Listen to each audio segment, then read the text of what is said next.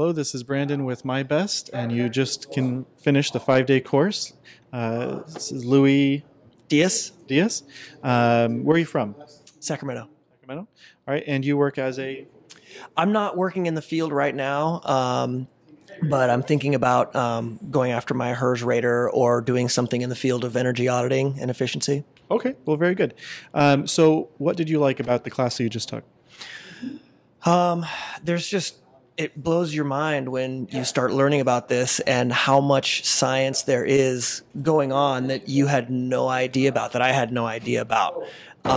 Really, like every BTU practically can be accounted for, where all the CFMs are going as far as airflow. And I just feel like I now have a much better picture of what makes a system run well, what makes it sized right, what makes it efficient, and all the little things that someone can do to improve the performance.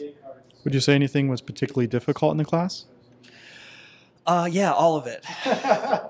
I mean, I haven't spent a ton of time working with manometers, with all the various pieces of equipment. And I mean, I feel like this is a really good start, but I would need more experience in the field, just to get everything dialed in. But as far as the theory goes, this is a really good start. And now I just need some more experience with the practice and using the equipment. Would you feel comfortable looking at a piece of equipment and knowing you could use it? Yeah, absolutely. I mean, there's duct blasters, which we spent a lot of time working with to calibrate, airflow into each room. There's the blower door test, which I didn't get to use both the other day, so I want to try to use the other one. Maybe there'll be some time today.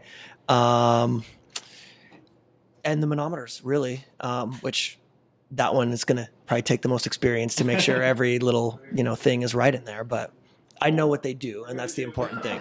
Well, great. We're happy to hear that. So would you recommend this to others? Yeah, absolutely. I really hope that every air conditioning contractor, HVAC contractor out there takes this class, because it really does feel like this is a science. And I just don't know how many contractors out there are really thinking about it scientifically. They're just getting the job done. And not really, I don't know how many of them know if the system is balanced and if it's delivering the right quantities of, air or whatever. So I think, yeah, every professional in the field should do this. And I think it'll make for happier customers, better jobs, more comfort for everyone involved. And they'll probably sleep better at night. Well, thank you very much. We really appreciate it. Okay, thank you.